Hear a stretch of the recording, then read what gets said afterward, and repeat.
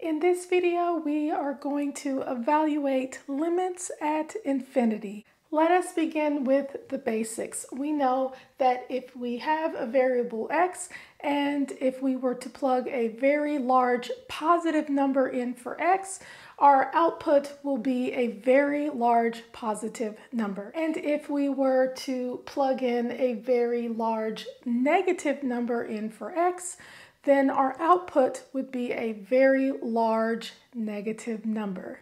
Thus, we know that the limit as x approaches positive infinity of x is equal to positive infinity, and the limit as x approaches negative infinity of x is equal to negative infinity. Now let us look at 1 over x. We know that if we plug in a very large positive number in the denominator, then the entire fraction will get smaller and smaller and smaller until it reaches 0. Similarly, if we were to plug in a very large negative number in the denominator, as this number gets larger and larger into the negative direction, it will eventually get closer and closer to 0. Thus, the limit as x approaches positive infinity of 1 over x is equal to 0, and the limit as x approaches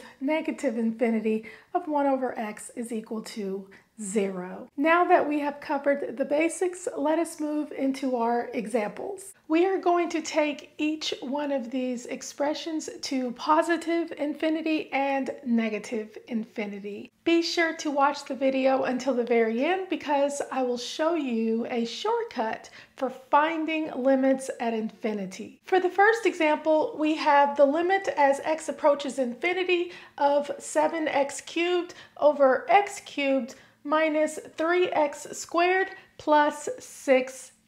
So what I'm going to do is I'm going to observe the denominator and I am going to look for the highest power of x in the denominator.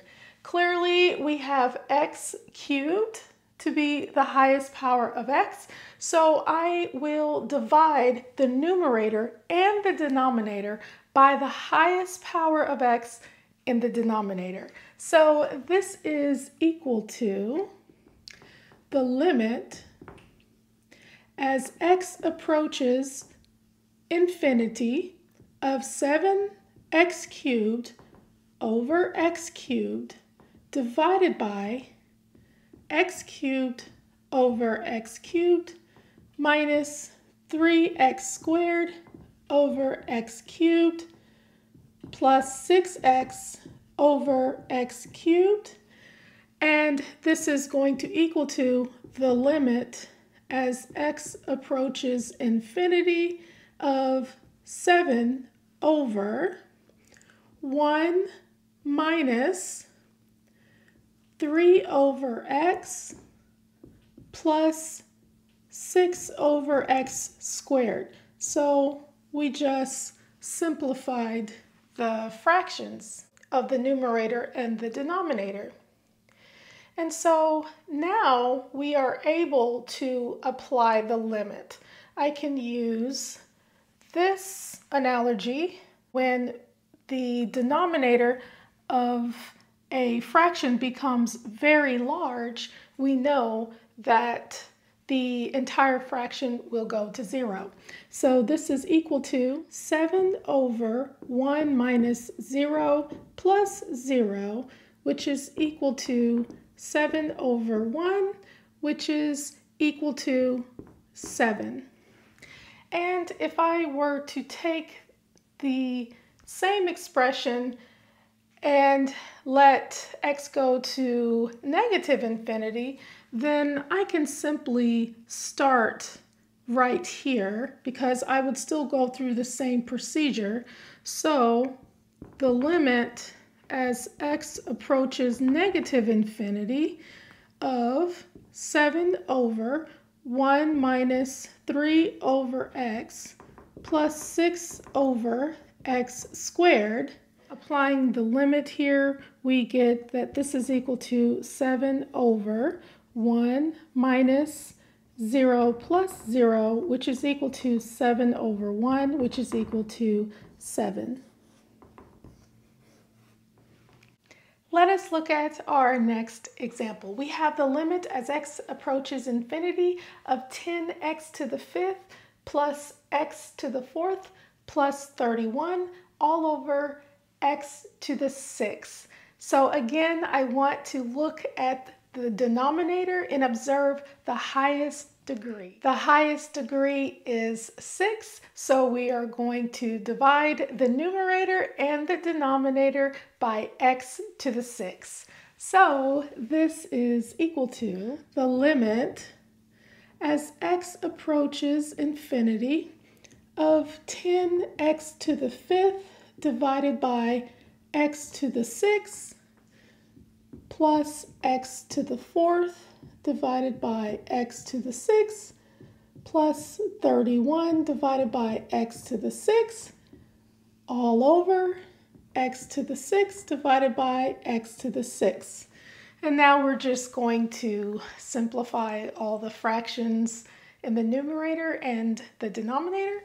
So this is equal to the limit as x approaches infinity of 10 over x plus 1 over x squared plus 31 over x to the 6th divided by 1. And now I'm just going to remove the 1 in the denominator. So this is equal to the limit as x approaches infinity of 10 over x plus 1 over x squared plus 31 over x to the 6th. And now we're simply going to plug in the limit. So this will equal to 0 plus 0 plus 0, which is equal to 0. And similarly, if I take the limit as x approaches negative infinity, I can simply just start here because I would go through the same procedure. So similarly, the limit as x approaches negative infinity of 10 over x plus 1 over x squared plus 31 over x to the 6th, and that will give me 0 plus 0 plus 0, which is equal to 0. Because again, we are using these two analogies where the denominator grows much faster than the numerator. So we will have a limit of 0 as x approaches positive or negative infinity. For the last example, we have the limit as x approaches infinity of 3x to the 7th plus 5x minus 1 all over negative 6x cubed minus 7x plus 3. Again, we want to divide the numerator and the denominator by the highest power of x in the denominator. The highest power of x in the denominator is x cubed. So we have that this is equal to the limit as x approaches infinity of 3x to the 7th over x cubed plus 5x over x cubed minus 1 over x cubed divided by negative 6 x cubed over x cubed minus 7x over x cubed plus 3 over x cubed. And reducing our fractions, we have that this is equal to the limit as x approaches infinity of 3x to the 4th plus 5 over x squared minus 1 over x cubed divided by negative 6 minus 7x squared plus 3 over x cubed. Now this part is where it gets a little tricky, so I'm going to be sure to write everything out so you can see everything clearly. So when I apply the limit here, I'm going to go ahead and just plug it in here. So I'm going to say 3 times positive infinity raised to the 4th power plus, and of course when I plug a very large number into the denominator here and here, then we know that the entire fraction goes to 0. So we have 0 minus 0 all over negative 6 minus 0 plus 0. So that's going to give me 3 times positive infinity raised to the 4th power over negative 6. We see that we used both the first and the third analogy where you plug in a very large number in for x and your output will give you a positive infinity, and that's what we did here. We put a very large number in for x and my output was a positive infinity.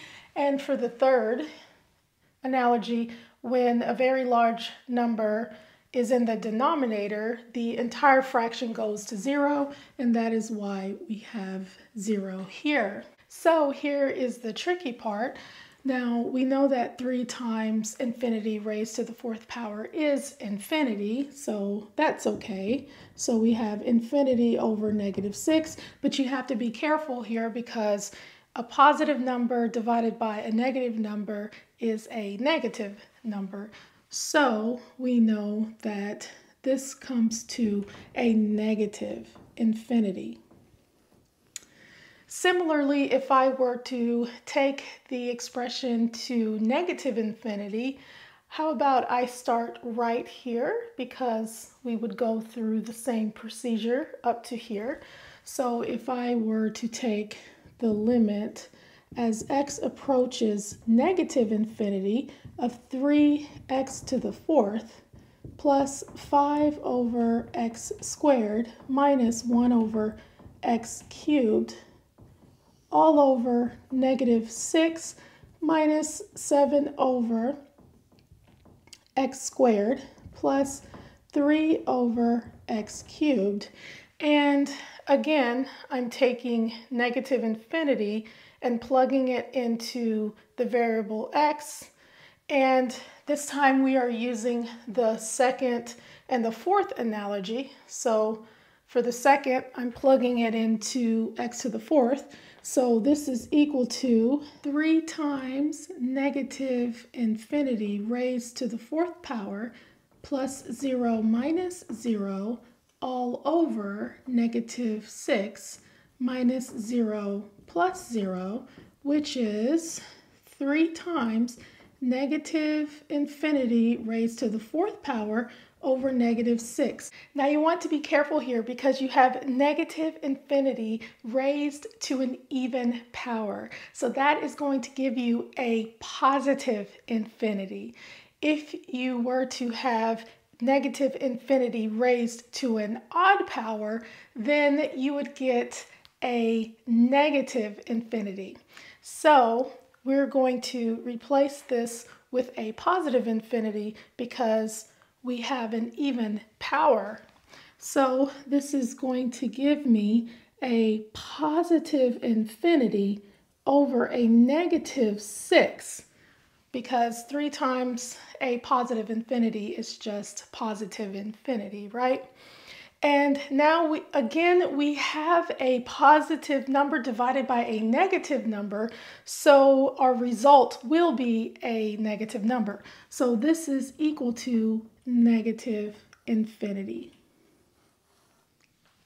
Now let me give you a cool shortcut. Look at the first example.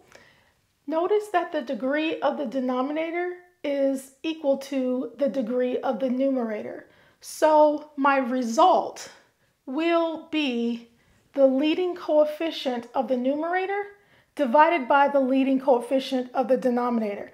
So the leading coefficient of the numerator is 7, and the leading coefficient of the denominator is 1.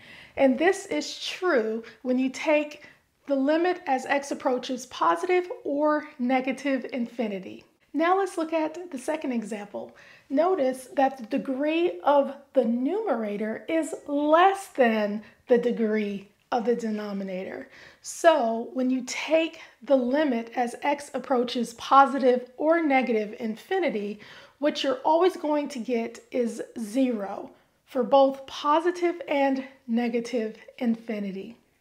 And last, notice that the degree of the numerator is greater than the degree of the denominator. So what you will get as x approaches positive or negative infinity would be either positive or negative infinity. This depends on a few things. First, it would depend on whether the leading coefficients of the numerator and the denominator are positive or negative, and it will depend on whether or not the powers of x are even or odd after dividing the numerator and the denominator by the highest power of x of the denominator. Keep in mind that if you are given the first or the second example, you could jump straight to the answer just by looking at it. However, if you're given a situation where the degree of the numerator is greater than the degree of the denominator, then you may want to go through the steps to avoid any chances of error. And that is how you evaluate limits at infinity. Thank you for watching, and I will see you in the next video.